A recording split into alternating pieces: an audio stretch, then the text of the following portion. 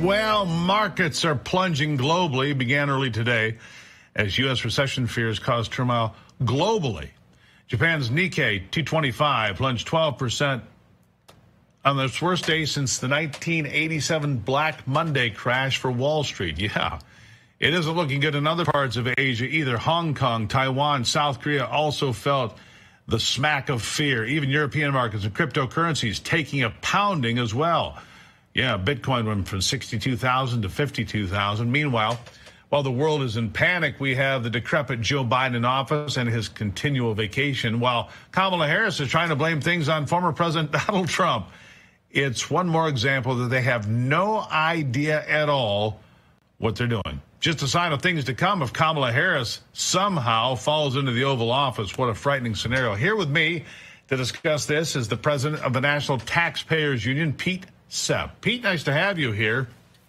Thank you.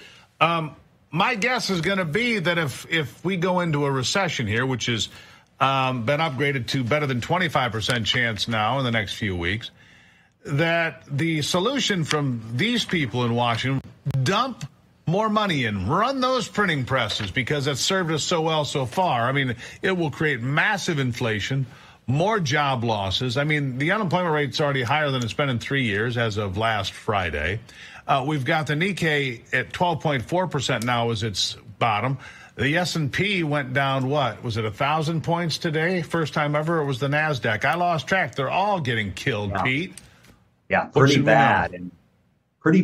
And of course, we have to remember Japan and several of the European countries now experiencing downturns, as well as the Asian ones. They own a lot of our debt.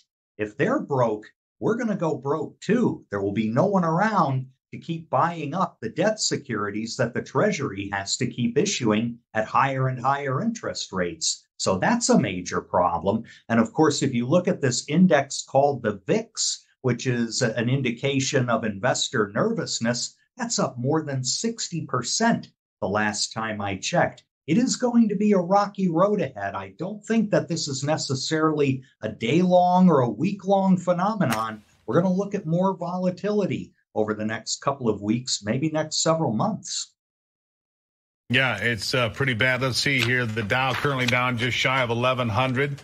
The NASDAQ down 600. It was, like I said, down more than 1,000. It's never done such a thing. The S&P down 166. And just so we're clear on this, that's 3.1% on the S&P, almost 4% on the NASDAQ, better than 2.7% on the Dow. A couple of $1 trillion vaporized today, Pete. And that comes out of people's 401ks and other places. Right. We were talking about this. Warren Buffett didn't lose money today because he had already moved into cash over the last 30 to 45 days. People that saw it coming prepare, but the little guy, the average investor, the 401k, they just get clubbed, don't they? Yeah, that's right. And of course, there are many reasons why this is happening. Bad unemployment report, earnings reports are a little worrisome, conditions abroad, wars, of course, all of that. But there is the component of concern over Kamala Harris's economic and fiscal policy agenda. You know, nothing says believe me like campaign trail conversions, where Harris is now saying, well, I'm going to back away from the 35% corporate tax rate that I was advocating when I was running for president.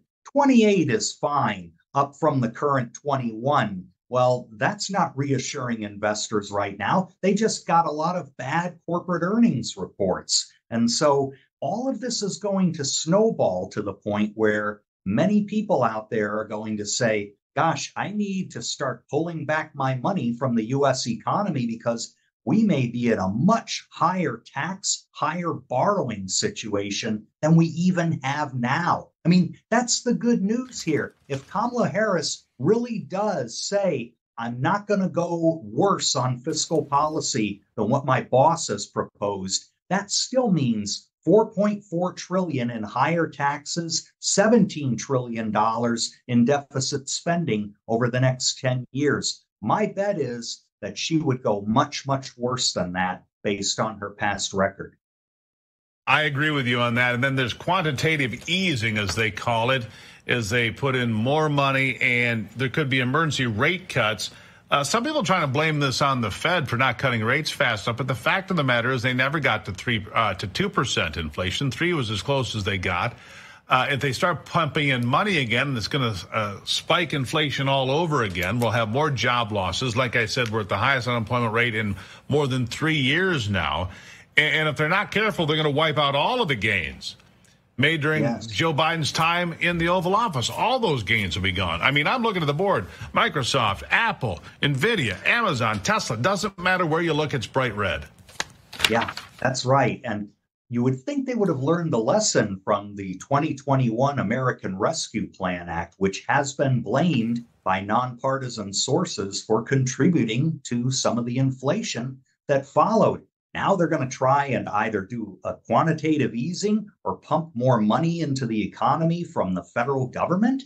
That would be a disaster. And that was one of the policies Kamala Harris had. Her response to the pandemic was 4 times bigger in terms of federal spending than what was actually enacted. She would have added $22 trillion to the debt. Look, she's financially illiterate. Of course, I don't think Joe Biden's much better.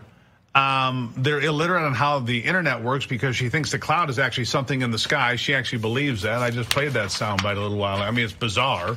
Her knowledge of how the world works is remarkable. She seems to have a room temperature IQ.